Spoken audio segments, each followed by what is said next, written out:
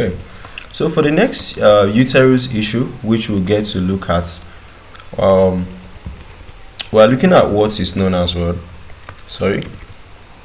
uterine inversion. Okay, uterine inversion. Okay, so the uterus now is supposed to be up, but it is now coming down. That's inversion. It's changing positions, it's changing directions. That's the best thing to use. Okay, so it's a rare but it's a very life-threatening complication of childbirth. This is when the uterus turns partially or completely inside out, often during or shortly after delivery. So the woman has given birth, probably is due to all those stress on the uterus, and all the uterus now changes direction. Okay, so it's considered an obstetric emergency due to the risk of massive bleeding and shock that can come with this. So what happens during the inversion?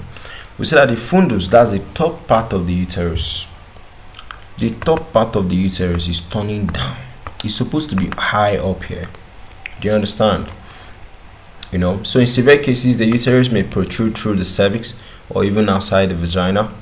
It disrupts normal uterine contraction and blood vessel closure, leading to severe bleeding. So such a woman is bleeding so much. So causes and risk factors is this: excessive traction on umbilical cord before placenta detachment, fundal pressure during delivery, uterine atony. Alright, so the muscles of the uterus are becoming so weak. Alright, placenta accreta. Alright, short umbilical cord, rapid or prolonged labor, use of uterine relaxants like magnesium sulfate, or this is your first time giving birth, or your baby is so big, that's a macrosomic baby. Okay, so symptoms is what? Heavy, sudden or heavy postpartum bleeding, severe abdominal bleeding.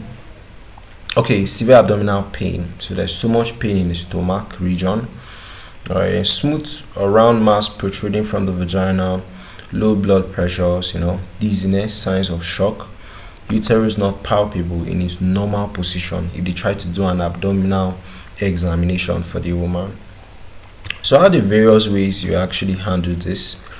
So you can just do a manual repositioning of the uterus, like you hold it, you take it inside, then you push with a fist.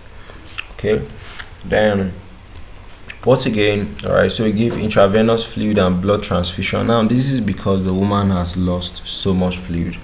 Alright, uterine relaxant. Okay, surgical intervention, oxytocin repositioning, post-position repositioning to promote uterine contraction. The antibiotics, because you have parts of the body where they are not supposed to be, so some bacteria can now take an advantage to basically infect. So that's it for uterine inversion.